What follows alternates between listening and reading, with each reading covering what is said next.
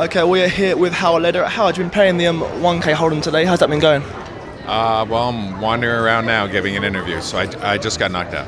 And what was the final hand? What was it all about? Well, it was actually a bad beat, but it happens. Guy moved in with king, queen, I had queens. And with one to come, there were 3 hearts out there. I had the queen of hearts, so he needed one of 2 offsuit kings. It was king on the river. Are we hoping for a bit of a better performance, or is that how it goes sometimes? Well, yeah, it's poker. You know, you do the best you can, but luck plays into it, and you know, you have to embrace it. That's what makes the game great and interesting and frustrating and difficult to learn, and you know, so I mean, I'm not upset about it or anything. I believe you played the opening Hold'em event here as well. How did that go for you? The Omaha? Well, again, I played this event today, so that didn't go so well. So I'm 0 for 3 so far. Okay. And the first Hold'em event, how was that one? Yeah, well, I mean, actually, this is my quickest exit. I mean, I've put in a good, you know, 6-7 levels in the other 2. I think I'm playing okay, but just haven't had anything really good happen. And, you know, that's how tournaments go. You can have a lot of events where you just sort of never get out of the gate. Something good is going to have to happen to you along the way to go deep in a tournament. You know, I think what tournaments are all about is just totally zoning in, taking advantage of your opportunities when you get deep.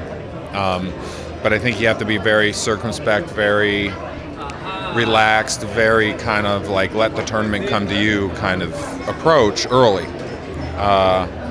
Because first of all, everyone's playing well, and it's early. No one's feeling any pressure, and you know, you just need to wait for a few good things to happen. Wait till you get deep. Wait till the pressure starts building on your opponents, and then seize the opportunity. I mean, are you the kind of player that sets yourself targets for like, I want to go so deep, or take it as it comes? No. I don't set myself any targets. All I really want to do is when I get deep in a tournament, I want to feel like I played my A+ game. I want to feel like I took advantage of every possible situation. But I'm very non-goal oriented. I think if you're thinking, wow, I just want to survive the next level, or I want to double my chips in the next 2 hours, or those kinds of goals are going to get in the way of sound decision making. Now, where do you stand on the argument that perhaps a World Series Europe bracelet doesn't quite mean as much to a player as a normal World Series bracelet? What's your view? It means as much to me. You know, I would count it as my 3rd bracelet.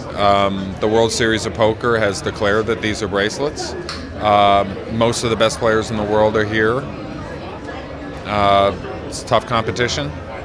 These are bracelets.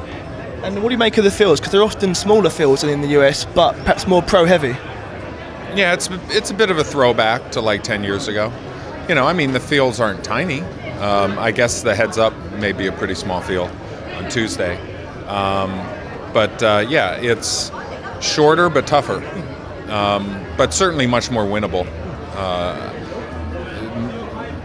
I'd rather wade through a field of 120, you know, on average tougher players than try and beat 1,000 players, where those good 120 players are probably in that field too, and then you still have, you know, 800 or 900 other players to wade through. And finally, how are you enjoying the whole London experience generally? Oh, look, I mean, this is my home away from home. I probably spend a month a year in London now. It's my favorite European city. I mean, the language is my language. But I mean, you know, the restaurants here are amazing, the shows, the movie scene. It's a very vibrant city. I actually spent 13 years living in New York.